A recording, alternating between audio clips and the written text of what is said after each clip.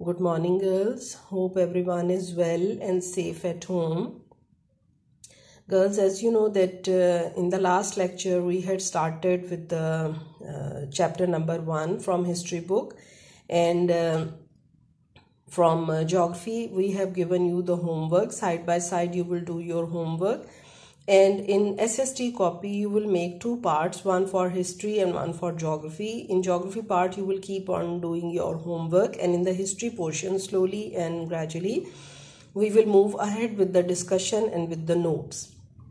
So in the last topic we have discussed that how did the Arab traders came to the subcontinent for the purpose of trade. Then Portuguese, French, Dutch, followed by the Britishers, they came to the subcontinent with the same purpose because it was a very good business and they were earning a lot from it. But with the passage of time, slowly and gradually, the British, they superseded the other nations and got the complete control and established the East India Company with the royal permission of the Queen at that time in 1600 at Surat. The Mughal kings who were ruling over there, like Aurangzeb, Jahangir, Shah Jahan, they provided them with the trade facilities over there, and they took complete benefit from those opportunities. And then after the War of Independence 1857, that East India Company lost its existence, and then the different policies were introduced by the Britishers. So first of all we will take the educational policy introduced by the British government. Now girls, open your books on page number 4. Educational policy of the British government. Now as such this topic has no long question at the back, but we will discuss it and we will write it in your copy, and whatsoever the instructions will be given to you, you will follow it. Now educational policy of the British government. British government also announced the formal education system in the subcontinent.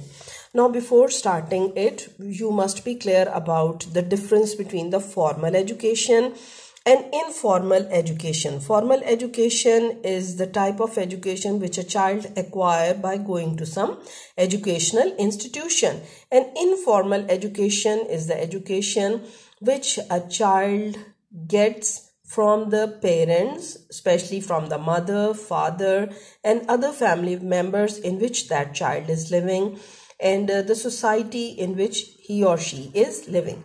And the formal education, it was basically introduced during the British government.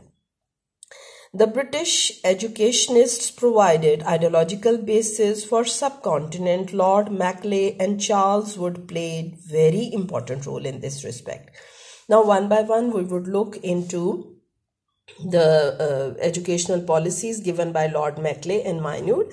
First of all, we will look into the info column which tells us who was Lord Macaulay. Lord Macaulay was a British historian and politician. He was appointed as the head of educational committee of the government in the subcontinent. So it must be clear to you that who was Lord Macaulay. Was a British historian, was a politician and was appointed as the head of educational committee of the government in subcontinent. Lord Macaulay made proposals to the government to fulfill the educational needs of the people of the subcontinent and suggested what? He suggested 4 things. The first one, Persian language should be replaced by English as official language. At that very time, the people of the local language of the people at that very time was Persian, Arabic and Sanskrit. So Persian language should be replaced by English as an official language, means at that time the official language was Persian. Second one, he emphasized to abolish Arabic and Sanskrit as languages. And what did he emphasize? That the languages which were spoken in the subcontinent at that very time, like Arabic and Sanskrit, he emphasized to abolish them, to leave these languages and just focus on the English or as a local language, as an official language. The third one, He also proposed not to spend a single penny on the Eastern education. Now, the Eastern education was the education which the children, they were acquiring from their homes, and they were getting from the teachers who came to their homes and give them the basic education about their religion, about the areas in which they were living, and the education which their forefathers, they were getting before it. So he believed that the purpose of education was to induct the people into civil services and promote the Western education. So what were the two main crux of those points? The first one is to induct the people into civil services, and secondly to promote the Western education and science in the subcontinent. Number 4, he also emphasized on English language as the medium of instruction instead of local languages. So as I told you, the local languages were Persian, Arabic and Sanskrit. So he emphasized to teach the children, to give the instructions only and only in English language as the medium of instruction instead of local language. Clear? So what you have to do, there will be a complete long question on it.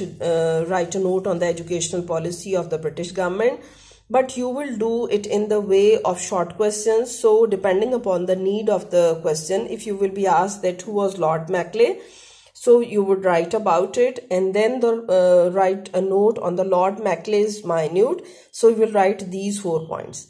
Clear? So you must be clear about the demand of the question. Either you are asked to write complete educational policy, then you will write Lord Macaulay and Charles Wood. But if you would be asked that who was Lord Macaulay, then you will write this info column.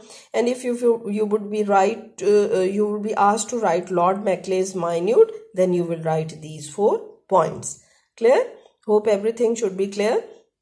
Now girls, yesterday there was some problem in my phone, so I didn't send you the message. I have recorded, but I didn't send it. So again today I have recorded this Lord Macaulay's minute. I will stop my lecture till here and will add up the Charles Wood dispatch in my next lesson. Thank you girls. Take care. Allah Hafiz.